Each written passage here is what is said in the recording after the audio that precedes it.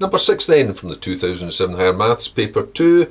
Straight away you notice at the bottom you see this dreaded figure and the word maximises, and you think, oh no, it's the optimisation question. Yes, optimisation. It's not that bad. There's 2 parts to it. The second part is just like a trivial turning point question, just finding a stationary value by differentiating, and the first part's only like second year geometry normally. So what have you got here? It even breaks it down for you. Find the exact value of ST for 1 mark. Well, ignoring the shape in the middle, ST just forms the hypotenuse of this right angle triangle with sides 10 and 10, so you could set it out that way if you liked. You could say ST squared is 10 squared plus 10 squared, 100 plus 100, which is 200. So ST is the square root of 200. Now 200 is of course 100 times 2, I could have stated it there, well there's other ways you could do it, which is 10 root 2. So the exact value is 10 root 2. But you didn't need to do that, because you also know that if you've got an isosceles right angle triangle, that will be half of a square, so you've got 45 degrees at the corners. The simple ratio of the sides are 1, 1, root 2. So the hypotenuse is always root 2 times whatever one of the lengths are. So straight away, if the length of the side is 10, the hypotenuse in that type of triangle would have to be 10 root 2. Second bit, given the breadth of the decking is x, find the area of this decking in here. This is the part you're actually looking for, this rectangle. What's the area of that rectangle?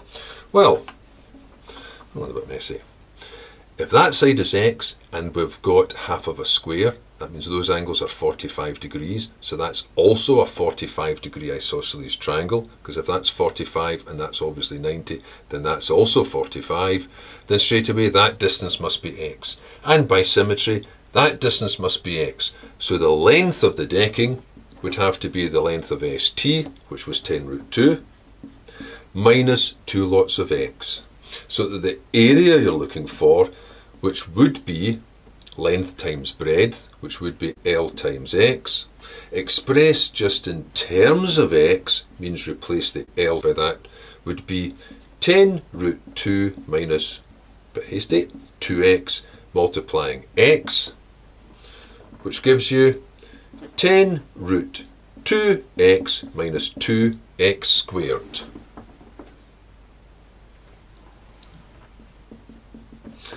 As required. Now that wasn't so bad really, was it?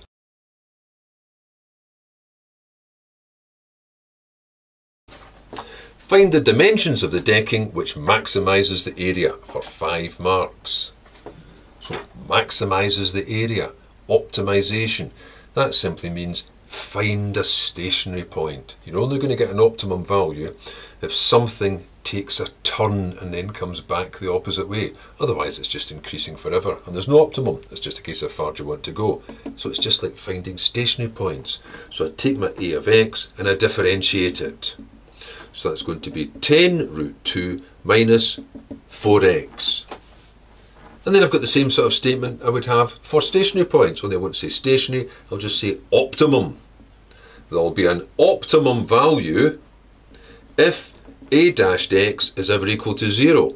If 10 root 2 minus 4x is ever equal to 0. And that's quite easy to solve, because that just means 4x is going to equal 10 root 2, taking over reading backwards.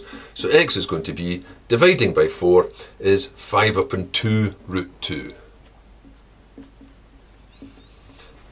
Then, now that I know what x is, I can find L back from this original expression here.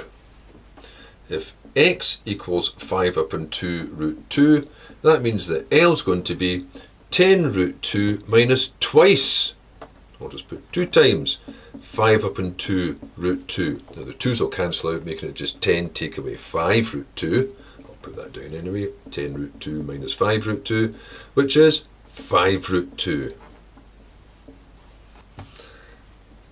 Maximum area for dimensions L equals 5 root 2, x equals 5 upon 2 root 2. Now, one other thing I would do just for safety would be, even though the question said maximum area, I would still demonstrate that that produces a maximum by putting down a table, a nature table. It was at 5 upon 2 root 2 for x. What happens before, what happens after, and the expression for the derivative was 10 root 2 minus 4x. Then I'll just pick something just before and just after.